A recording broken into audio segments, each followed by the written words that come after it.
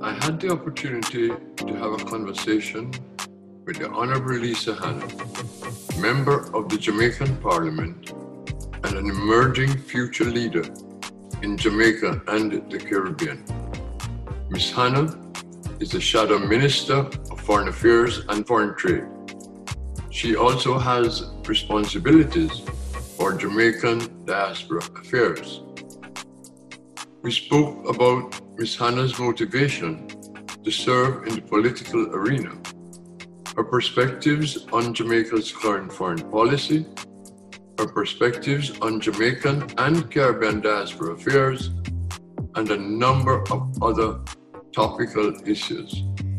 Up next on CaribNation TV.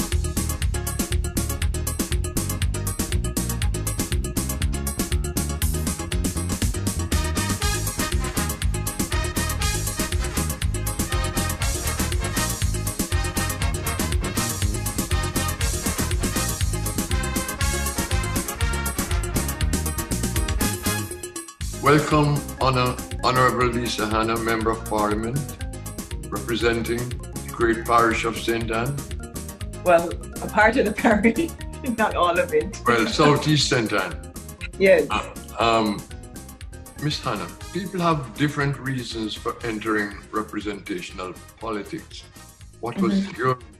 I always wanted to serve my country. I had done it at several different levels when I was growing up.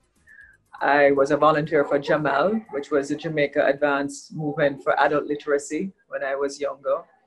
I volunteered for the World Hunger Project. I did a number of things, and even in high school. And after university and traveling the world, seeing the world, it was important for me to give back. And I thought that I think I'm a natural lover of politics. And while I was traveling the world, I met some great leaders that was certainly exciting and important in the world. And I saw some very dynamic things happening. And I was exposed to and mentored by some really good leaders in Jamaica. P.J. Patterson was one of them. Portia Simpson Miller was another person. And I had even seen history and read enough history to know about the kind of Jamaica I wanted to live in and the kind of Jamaica I wanted to have my children, where my child grew up in. And the values of Norman Manley was where I rested my hat. And so it was an easy sojourn or entry into politics, because I saw politics not as a dirty game, although it is a blood sport. And sometimes I believe that the women are targeted even more so than the men. But I saw it as a real opportunity to build Jamaica. And I really loved how I saw Norman Manley go around the country giving people a voice, ordinary people a voice, even coming out in the early 1930s. I mean, here was a man who was a Rhodes Scholar. He had done well. He was an athlete. You know, he fought in the war. And at the same time, he was very, very clear that as the intelligentsia, there needed to be a movement of persons who understood that education and their voice and workers' rights were important for taking a country and moving it from the bastion and bastardization of colonialism. And even though it was 100 years after the emancipation of slavery, Jamaican people did not have dignity. And I thought that Norman Manley, and through the People's National Party, we needed to give people dignity. And if someone like myself, who had been built by Jamaica, was able to now go in from the inside and work with people and teach people, that's what I saw my role in politics with. And oftentimes it's very, very nasty and it's brutal. But I on the whole, I mean, when I decided to leave, I would have been worth the wait for having received great lessons and made great friendships and give something back to the country, which is ultimately what I wanted to do. So after all these many years in the rough and tough of politics, do you still feel the same way? I do, yeah. That's what gets me up in the mornings. That's what has me go to my constituency every day. If I'm feeling down, I go to my constituency. And you know, you get the cussing too. I mean, I got a serious cussing from some people yesterday because of a particular road, and it's understandable. I mean, when you have the largest constituency, you have the largest road network too, and they don't realize that a lot of times the monies to fix the road is also decentralized to the parish council and the NWA and different agencies. So, you know, I've learned over time that some in the bid to make life easier for people, it makes it even more difficult. Because when the elders speak to me about back in the old days of the public works department, when the supervisor used to go out the road, them used to look good. It really isn't my job to try and get people like the NWA and the parish council and TEF and all these agencies to beg them to fix their road. It should be your known responsibility. But alas, over time, when the people need representation, it's their member of parliament, and I'm happy to do that. Great. You served as Minister of Youth and Culture during the period, I think, 2012 to 2016. Correct. What did you find most challenging, in particular, in the youth portfolio? The youth portfolio, and I also had children. So I actually was the minister in charge of the majority of the population at the time, because 0 to 80 makes up 800,000 people in the country, and then you also have 25 to 30. So it was a big population. The biggest challenge was to get our youth motivated, because education was a separate ministry, but I was in charge of the National Youth Service, the Child Development Agency, other opportunities for unattached youth clubs, etc. And it was difficult because the distractions and the information that's coming into a number of young people about the Jamaica that they want and the opportunities for themselves, I found the most difficult cohort was the unattached population. That's about 120,000 young people who perhaps went through school and did not come out with anything to matriculate forward. And we we had centers that they could go to. Some of them we developed new projects in the NYS. But the difficulty was making sure that segment of the population understood their roles, their rights, their talent, and steering them in a direction that could have them feel empowered. I mean, you had the youth clubs, and Jamaican youth are resilient and talented, and so you had other programs, but I found that was the most difficult. And the other part that I found very difficult was the levels of neglect of our children from parents, because those were the #1 reports that we would get. And looking at the statistics that would come in for children with uncontrolled behavior as determined by the state, and children who were molested, and we have a lot of incest in Jamaica that goes under the quiet. And so we did a number of things through the Child Development Agency. One of the legacy programs I'm proudest of was when I became minister, we only had 2 children qualifying for college. By the time I left, we had over 120 children qualifying for college and university, because we took a hands-on approach in mentorship of our children in our children's homes and places of state care. We also introduced Art for Life programs where children could have cultural programs. So we married the culture portfolio with the children portfolio. So by the time I left as minister, Jamaica had gone up 60 spaces on the UNICEF index in protecting the best rights of children. And the United Nations actually came to Jamaica with Marta Santos Pais, who was the special envoy to the UN Secretary General at the time. And she held the conference here for other countries to come to see what Jamaica had done in such a short space of time to improve the lives of children, and especially in children in lockup and state care. So those are difficulties, and I'm still very, very keen on protecting children, and I'm still very keen on single mother issues, and still very, very keen on discipline issues, and still very keen on trying to get our youth motivated.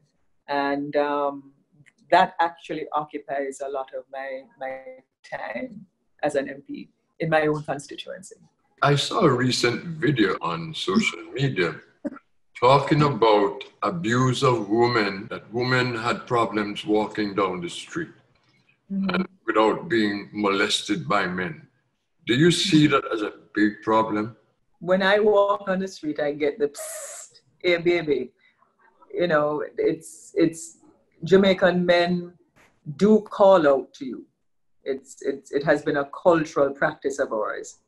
I've been in my political career, when I first went into politics, I was grabbed by people who feel that men who felt that they had the right to, you know, to perhaps do that. And as a karate black belt, I think they saw another side of me because he ended up on the floor. And I've had that done to me several times because I tend not to go in entourages everywhere. So yes, I would say that women are and can be victims of serious casual abuse, physical abuse, emotional abuse, and domestic abuse. We're seeing more of that in Jamaica. And it's disturbing because I believe that both men and women need to protect each other. And I've seen where children who get into fights come from abusive homes where they see their fathers beating their mothers. So we have to grapple with that as a country. And it's an ugly underbelly of who we are. As a female member of parliament, I stand ready all the time to help protect our women. And I stand to protect our men too. The issue though is that our women need significant training to come out because a lot of them suffer from battered woman syndrome. Some of our music as well really perpetuate the kinds of abuse that is unwarranted. So many of us sing the songs, but there's a dissonance and a disconnect that those songs, without other kinds of intervention, would be or is disastrous in some cases. So if you keep the diaspora of having a very measured approach towards taking the right decision on behalf of persons. So we're not confrontational. We don't get involved in people's politics. We stand on the right side of history, I always believe. And I think certainly our role, my role as the shadow spokesperson on foreign policy, is to enlighten our own country as to the role we have played. You are the shadow minister for foreign affairs and foreign trade for your party, who is currently in opposition. How do you currently, first of all, how do you see your role, and how do you evaluate our current foreign policy? Well, the current foreign policy of the government, which I have said before, is or resembles the doctrine of doing nothing, because we have not truly put our country first and taken principled positions in the best interest of Jamaica. And what do I mean with that? By that, over the years, Jamaica has had an enviable record of human rights, of being non-confrontational, being sought after to be the mediator if countries are having problems, and to stay on the right side of history. And so I just have to point to our leaders in the past who have fought to get rid of apartheid and not trade with South Africa back in the 50s, before we had independence, when that was under Norman Manley, when we had Michael Manley in terms of South-South cooperation, and basically saying to the United States, look, we hear you, but these are our friends, you know, Africa is our friends. These are people who look like us, and we want to open trading relations. Jamaica has, and certainly with PJ Patterson and the work that he did with the ACP and building CARICOM and leading CARICOM from the front, and Comrade Portia Simpson Miller as well, Prime Minister Portia Simpson Miller, who made sure that her role in the multilateral agencies for Jamaica was sound so that we could really fix our economy. What has happened now is that Jamaica has taken an almost might is right approach and tag teamed with our major trading partner to acquiesce in doing their bidding at the United Nations. That's why we, for the first time, basically, we had abstained from the crucial UN vote on Jerusalem. That is why we go in and we're okay in expropriating shares of a country, of a company, from a country that has stood with us as a friend for many years. That's why we voted the way we did, or abstained at the OAS, when the head of the OAS and the rest of CARICOM, so we deviated from CARICOM, and we've always stood firm with CARICOM, and I'm a regionalist. That is why you're not really seeing the kind of activism coming out of Jamaica. And I find that we're less activist. The Jamaican governments, so, you know, have always been activist on issues. You could feel the reverberation of who we are as a government in international affairs. Our voice was very, very clear. Now it seems mundane. Now it seems that we're just checking the boxes to make sure we're doing everything right. We need to be a little bit more firebrand. We need to be more on the cutting edge of leadership in the world. That is what I want my country to be. That is what I see our foreign policy as. Keeping the friends that we have and making new friends at all times.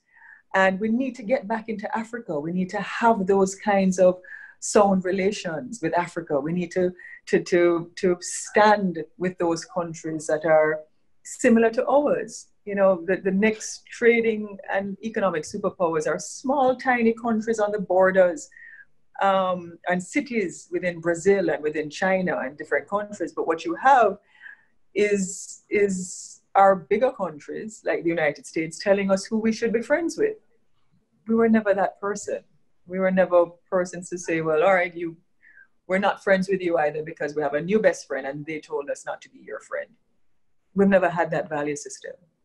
And so that's not my value system. If you're my friend, you're my friend. And we've always made friends of all and enemies. That's the kind of foreign policy I believe in. You mentioned CARICOM and that you're a regionalist, and many of us who also believe in Caribbean integration have observed in the past few years that CARICOM is floundering.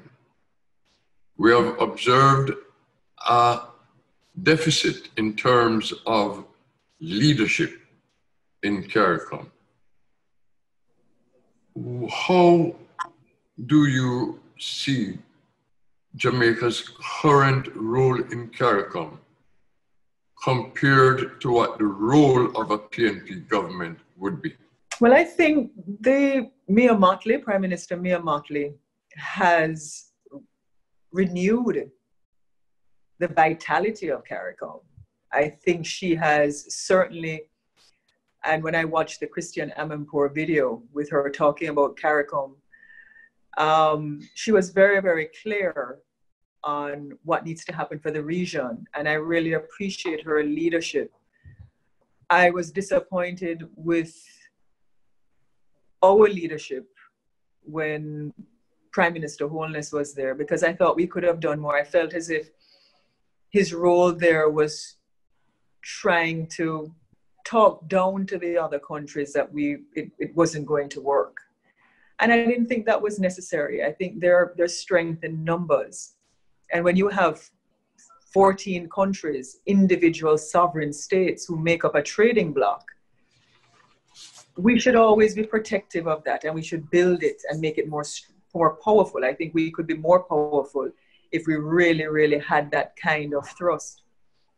But I am impressed with Prime Minister Motley. I think she's doing the right things. I think even when Secretary of State Pompeo was coming here and did not invite her as a chair of CARICOM, was a very clear signal by the United States of picking off countries that they did not see as friends.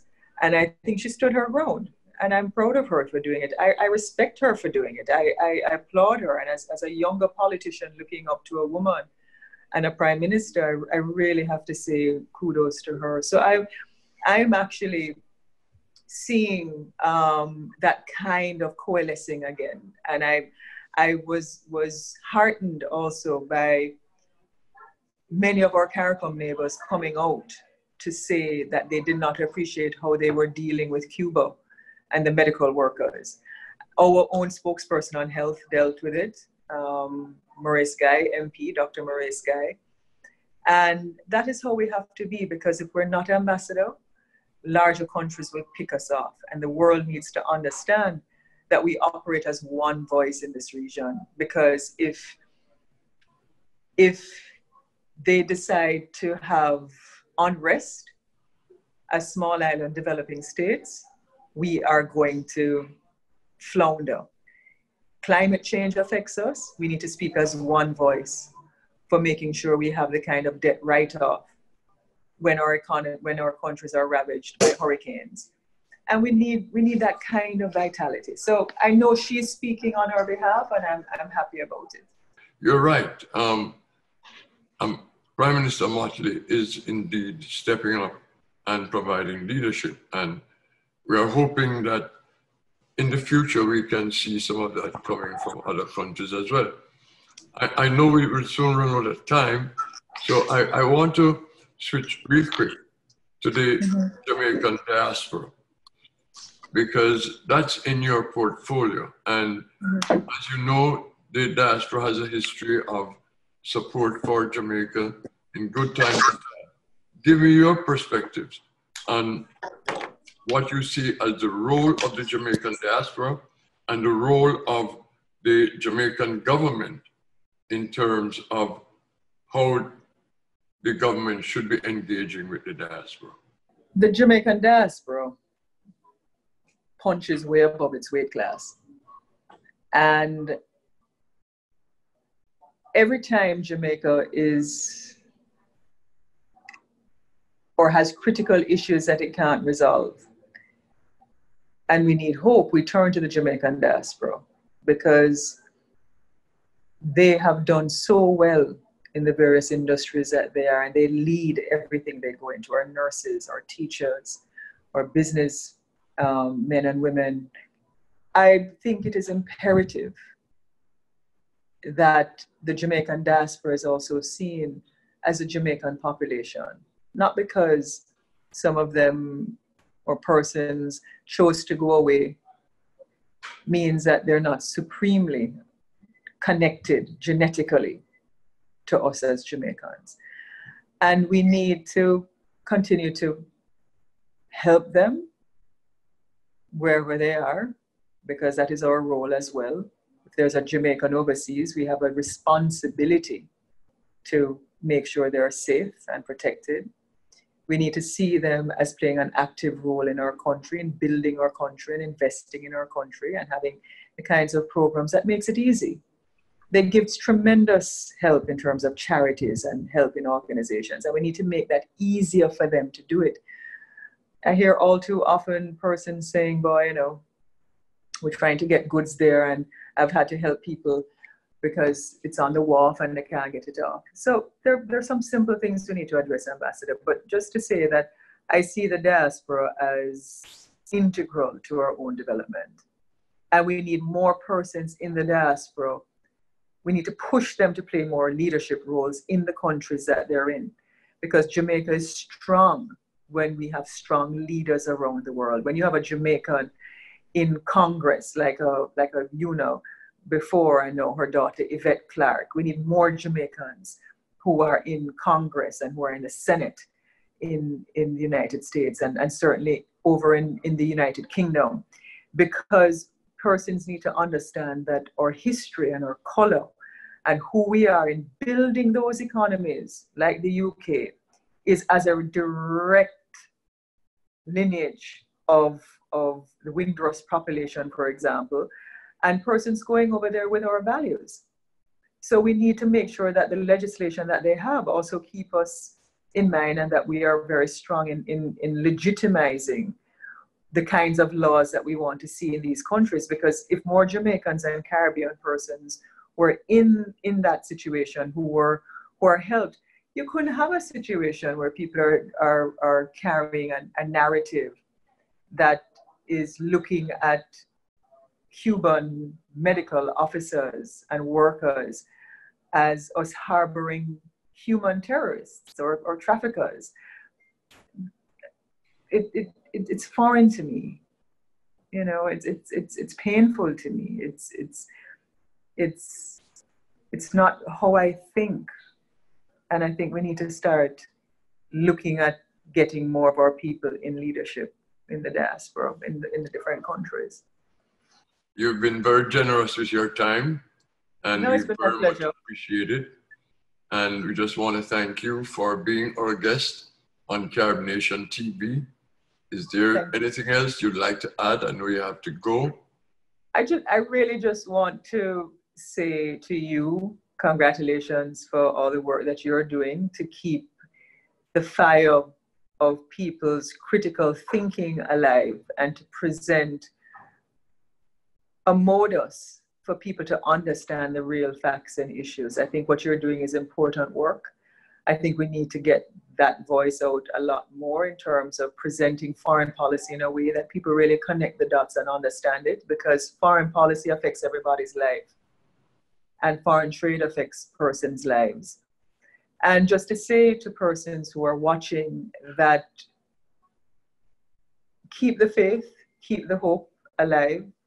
Those of us who are in Jamaica are always mindful of those of you who are overseas who contribute in so many different ways, whether remittances to persons in my constituency more on a local level, but to our hospitals, to our healthcare, to helping children, you know, in children's homes, to giving scholarships for young people to go back to school and for university.